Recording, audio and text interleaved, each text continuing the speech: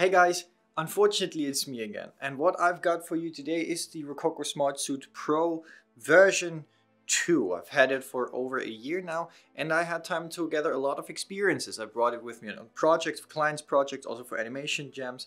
And if you're watching this video, that probably means you are in the process of buying one of these yourself, or you have a lot of questions about the product that I hopefully can answer. We're not only going to review the Smart Suit Pro itself, but also this smart gloves. That might be its own video, but they are nevertheless going to be included in this video because I think that there are differences between those two, and there's definitely an argument to make to only get these if you have a very specific use case for them. I'm going to talk about the good things, the bad things, and at the end, my conclusion. This is not supposed to take too long. However, there are some things that I want to get off my chest. First things first though, we're going to switch into the suit to give you guys a little showcase. I'm already wearing very comfy and loose stuff. That is going to be very necessary with this one. And I'm gonna give you my impressions later on. I'm almost done putting on the suit. There's one thing I want to say. I buy my stuff in medium, right? Like my t-shirts, my pants, if something comes up. I'm a medium guy. This suit is a medium, way too tight. It's way too tight. Maybe go a size up. 6 foot, I guess, or 182 in centimeters. I'm a bit on a sporty side. Medium, too tight. There is a lot of straps, and I mean a lot of straps down here. Maybe get it a size bigger and then strap yourself tight. That's definitely the way to go. I had to loosen some of those straps all in order to fit at all. So medium is way too tight. I know that's my fault. I should have bought it maybe in large. So any criticism that goes towards, okay, maybe it's too tight, which it is, my movement is very restricted in this one. It's on my own, not going to influence the rest of the critique.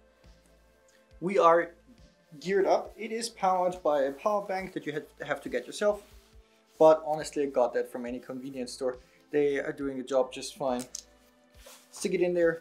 The process with Rokoko Studio is pretty much straightforward. Connect that to your Wi-Fi and you are good to go. You should right now see like this screen where a broken mannequin is already dangling around. Those cables for the smart gloves can be annoying. You can tuck them away if you want to. You can use that suit without the gloves. Then you have here your sensor, no problem at all. Tuck it away, you're good to go. But we said that we're going to use the gloves as well. So the setup, the calibration setup, let's just do the calibration setup for a quick minute. Smart gloves, by the way, feel extremely premium. The fabric is amazing for the price, it's $2 grand. However, I already have one flaw with those. Getting them off is a pain in the ass. And I do mean it. They are tight and snug as they should be. However, the fabric is very flimsy, especially around your middle console here, which is the intuitive way to get off your gloves, right? You want to pull it off maybe a little bit, get it here, maybe pull on your fingers. Don't do it. Do not do it, because you can easily pull the glove from those transmitters on there, and that is definitely not what you want to do. So I have to say they feel good. They feel premium and everything. They don't feel too durable. Again, I've had it over a year. It's fine so far. But for the price that they're asking, $2 grand, I think they could be a little bit more rigid and rough and heavy duty. We are good to go with the gloves as well. Let's do the calibration on the computer real quick.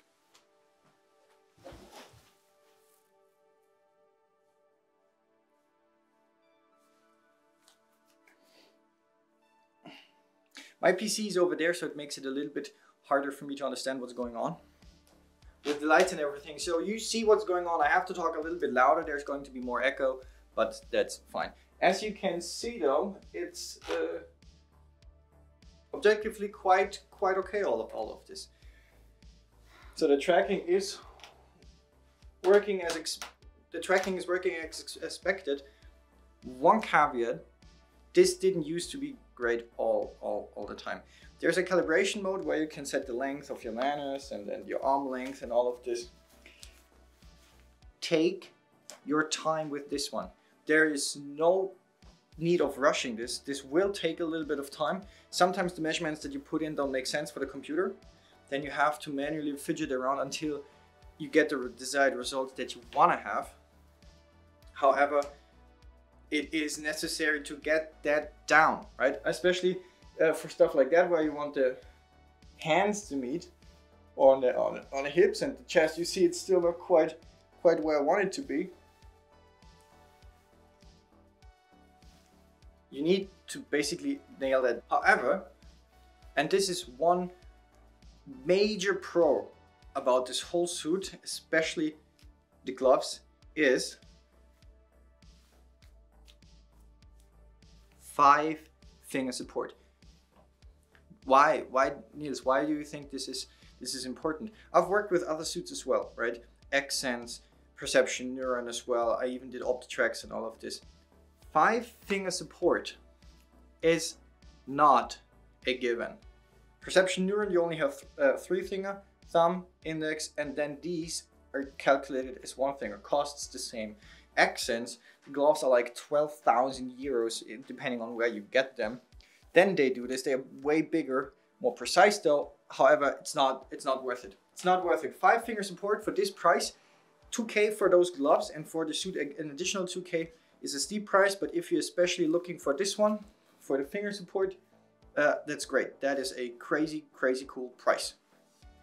We're coming to a negative, and one of the negatives, I'm mainly using this suit for live performances. So I'm in theater, right? I do live stuff. I don't really do pre-recorded stuff all of the time, but I do live stuff. And I have to say, and that's why I went with this one over the Accents, because it's the same story with all of the others, with Perception Neuron, with Accents as well, and Rokoko. The post-processing is where the price difference is. Accents costs 12 grand and then additional 2 grand a year for the software because of the post-processing. Live, it's all of the same. All of those suits work the same way. Let me just walk in a circle and then you see how walking in a circle actually looks like.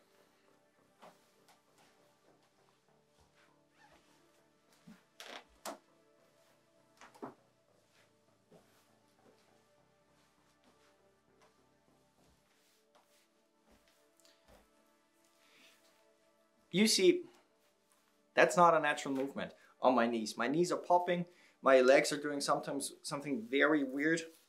That's how it is. That's what you can realistically expect from it. So this is great for like big movements, right? And starting points. And acting in a motion capture suit is its own practice on its own. But for simple stuff like walk cycles, I still go over pre-made animations from Accurig, Actorcore, or Mixamo. I don't like Mixamo, but the other ones. I still take these over animated stuff with those suit anytime. There is, however, a way to fix it. Let me record a take, and then we're going to put it into post-processing. By the way, Niels from Future here, editor, please make sure that you include this. I just realized that one of my sensors was flipped and that looks weird on the recording. So from now on, you're gonna see one index finger being flipped over. That's not what it's supposed to look like. I just realized it right now looking at the screen. That's what I'm talking about. Quality could be a little bit better for 1,000, 2,000 bucks. It's already giving up on me.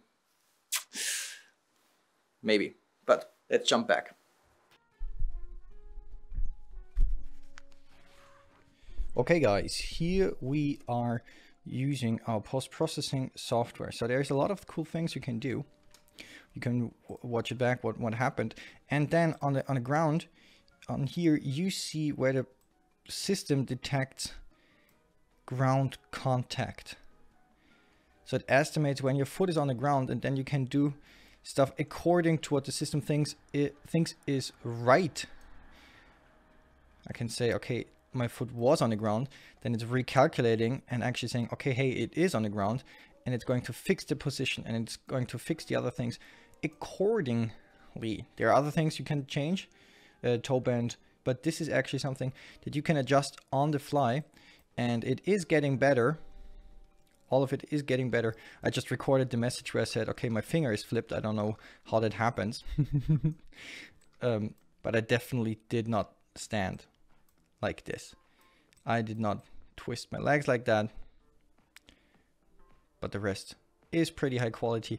And then you can reprocess this clip and export it to all of these settings. You can even, and that's cool, you can even in this software in itself retarget it to other mediums, like to other skeletons, to other meshes, to other 3D models, which is actually amazing.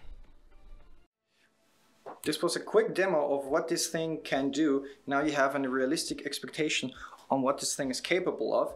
I haven't had too many problems with magnetic interference and all of this. They did bring out a Coil Pro 2. Oh, Coil Pro, which is apparently supposed to fix a lot of these issues. My conclusion for all of this is an amazing piece of hardware, especially on the gloves. The materials could be a little bit more high quality and secure for a rigid use. Hardware, in terms of hardware, this is amazing. It's well worth its price. The software is letting it down, right? That the work cycle looks poorly like it does, and even in post-processing, and the weight calculations of your character is not quite right. That's a software issue, and that has been this way for years, right? So it's a great product let down by its software, and they keep fixing it with bringing out new hardware as the Coil Pro. Should you buy this suit? It's a steep price, 4K, 4.5K, but if you really need it and you know that other options are not available, get it. However, Rokoko does offer this camera-based tracking, which is amazing as well, right? Other services offer this camera-based tracking, which is highly sophisticated, and if you're just doing some YouTube shorts or not driving a main character with these animations, it's free, right? It's hard, that price is hard to beat. So if you can justify spending $4 grand, that's like a dope ass PC on this, go for it. But I hope this realistic expectation of what this suit can do and produce helped you in your purchase decision. I'm happy that I got it. That I bought it a number too tight is my own fault, right? And I think a replacement suit would be like 400 bucks. It's not that big of an issue. Usually I'm not rolling around on the ground anyways, but I'm happy I got it. I'm happy with the decision. By the way, I already forgot to tell you, business inquiries in the description below. Here are my links to all of my socials and my Patreon if you want to support me. Glad you do. Thank you very, very much. I see all of you. And like and subscribe, leave a comment about what you want to know about this suit maybe or other products. And then I'll see you guys in the next video.